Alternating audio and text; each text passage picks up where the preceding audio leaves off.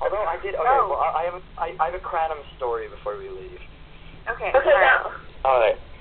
The night before, the night after my show, I was sort of, I don't know. I wasn't upset, but I was just sort of like, ugh, whatever. So I went into the room of Kradam, of Chris and Adam, and they consoled me. Chris played. I shouldest be not. I came in there. Chris played me tunes on his guitar, while Adam made me warm tea, and then we all sat and talked about our feelings.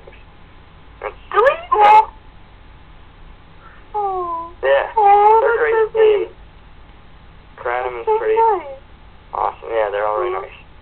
It's gonna kind of soft soon, but that was like a great note to end on. Oh my god. It really was. Adam makes great tea.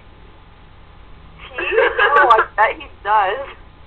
Yeah, I have no idea how he made tea in the apartment, but he just came out and he's like, would you like some tea? I was like, sure, man. Awesome. That's so sweet. Ovaries, boom. Great comment.